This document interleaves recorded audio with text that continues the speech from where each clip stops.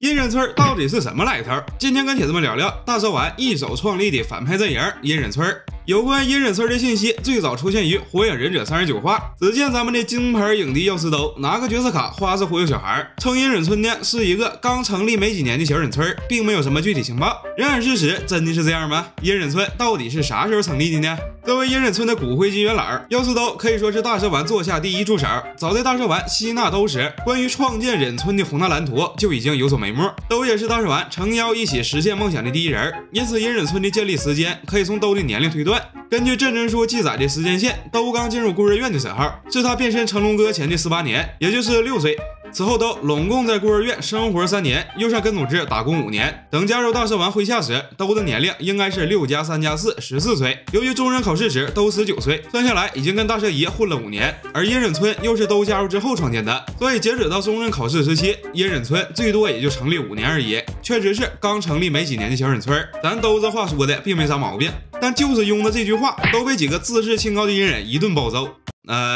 你们知道你们惹的是村长2把手吗？你们每个人都不懂我。而且倒推一下子，兜总共跟大蛇丸混了5年，正好也是符合兜前期设定中4年参加7次中忍考试的说法。咱们兜的啊，几乎可以说是前脚刚加入音忍级，后脚就跑木叶当万年下人老卧底去了。那让这些炮灰这么有自豪感的音忍村到底是啥呢屯呢？音忍村位于田之国境内，这田之国与火之国北部接壤，整体是属于一个鸟不拉屎的小国。原著对这个国家不能说是惜墨如金吧，基本上就是没什么戏份。而位于其中的音忍村，众所周知其实就是个蛇洞，是一个建在地下的迷宫。不过麻雀虽小，五脏俱全嘛，别看咱们音忍村就这么大点儿，人家的内部设施可是相当完善。医疗方面，咱们有演技最好的大夫药师兜；管理方面，有最擅长坑蒙拐骗的村长大蛇姨。至于村民嘛，除了几个管理人员，其余人等大多都是吃大碗捞饭的。大蛇丸抓来做人体实验的壮丁。除了音忍村老宅之外，大蛇丸还在各国境内违章搭建，比如位于草隐村的天地桥附近，就有大蛇丸的另一座迷宫，只不过被佐助一个起床气给掀了。起床啦！大早上的你叫啥呀？你个傻逼！另外，在东部、南部、北部等地也都有大蛇丸建造的实验基地。正所谓狡兔3窟，这是你以为的音忍村，而这是事实上的音忍村。不过很可惜，大蛇丸耗尽毕生精血所创立的音忍村，本质上不过是到处坑蒙拐骗来的倒霉孩子。自从大蛇丸一不小心拐了个爹，音忍村的寿命也就随之进入了倒计时。随着大蛇丸的2次下线，名噪一时的音忍村也就此烟消云散了。原本还有个敬业的乡邻愿意坚守岗位，结果却由于沉迷2肚子的美色，当场就走不动道了。那基地里被关押的试验体也全都让水月给放跑了。从建立到解散，音忍村的寿命还没撑过10年，直到后来4战结束，大蛇丸洗心革面开始做人，音忍村这又才重新发展起来。那么如此传奇般的音忍村究竟有哪些有头有脸有命有姓的忍者呢？对于忍者们的籍贯、公式书都有明确的标注，音忍村的符号标记为音符。不过由于音忍村并没有忍者学校，因此也没有对应的下忍，音忍们的职业统一标注为横杠。对于其中的村长大蛇丸和副手药师兜，咱就不多叨叨了。本期介绍的主要是龙套们。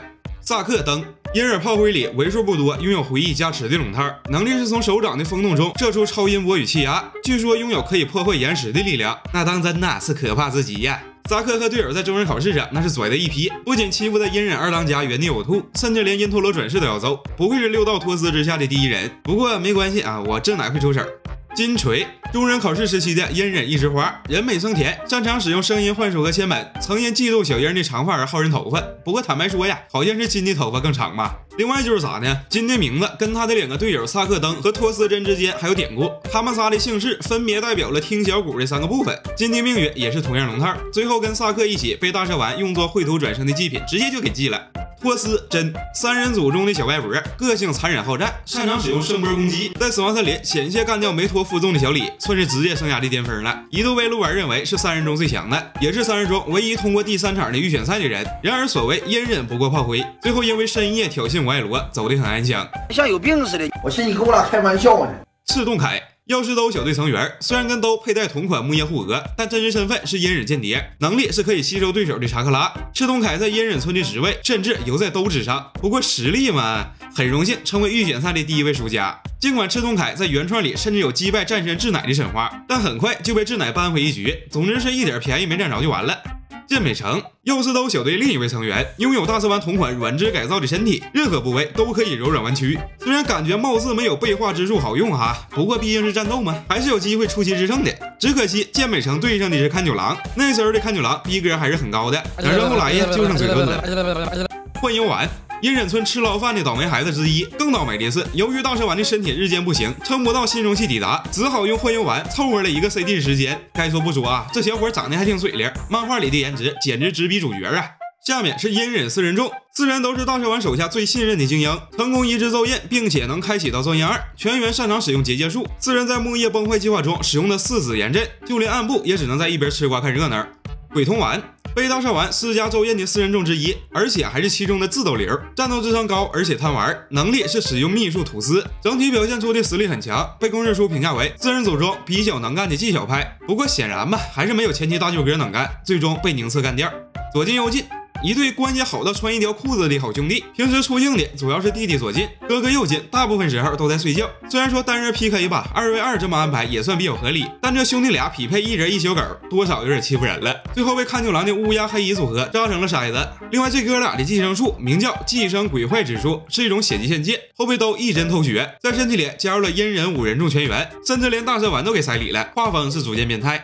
多有野，阴忍4人众里唯一的妹子，擅长使用幻术和通灵术，长相甜美，但出手却十分狠辣。使用笛子战斗可以用笛声施展幻术，还可以用声音操控三鬼战斗，一度将鹿丸逼入了绝境，结果被美女救英雄的手续两扇子就给送走了。次郎房4人众中的力量型，擅长使用土遁，虽然本人个头很大，但遇上了能物理变大的丁次，也算是棋逢对手，最后被一日3次一次一粒的丁次击败。军马吕，严格来说，阴忍4人众其实是5人众，其中移植了地支咒印的军马吕是5人众之首，拥有血迹献界尸骨脉，实力比另外4个加起来都强。而且军马吕是大蛇丸的究极天狗，自愿献身给大蛇丸当容器，简直是转生的完美对象。然而很可惜，前期设定太强的，最终结果不是封号就是 GG。军马吕由于家族血统的原因，也不知道具体是缺钙呀还是增生什么的，总之是只活了15岁就病死在沙场了。江林，漩涡一族的后裔，祖籍为倭之国。由于倭之国覆灭，江林和母亲颠沛流落到草隐村，后被大蛇丸看中，就给领到自己实验基地当小领导去了。国土，江林管理的南方基地实验体之一，是第一个发现佐助和水月闯入的人，漫画造型为长发。守鹤，南方基地的另一个实验体，个性相对怂包，不相信大蛇丸能被佐助这种人干掉。守鹤的漫画造型和动画也有一定出入。不过咱就说啊，这守鹤这名字是认真的吗？红莲又是一个随意取名的角色，和 TV 出现的另一位大蛇丸部下重名度100%。红莲是北方基地的试验体，被移植了咒印之力，结果人家咒印本印还搁牢里边待得好好的，他倒是先按耐不住了，刀了看守，直接越狱了个屁的了，结果是捂着半天，让佐助一刀给秒了。虫武，大蛇丸古道咒印的来源由军马吕亲自招安的试验体，虫武是自愿关在大蛇丸基地的，目的是为了避免咒印暴走伤害更多的人。关于虫武和香林的身世经历，在之前的蛇小队传记里已经有详细介绍了，这里呢不多赘述。另外水月和佐助的习惯分别被标注为雾隐和木叶，因此这俩人严格来讲并不算是阴忍村的在编人员。亚彦，另一个越狱的咒印实验体，没有什么戏份，被水月一刀甩墙角去了。柱子也是越狱的咒印实验体之一，被佐助干完之后忍不住夸了一句：“你好强啊！”龙是已经被干趴的实验体之一，本来老实呆着吧，还能留条活路，结果这小子没事找事，竟然挑衅水月。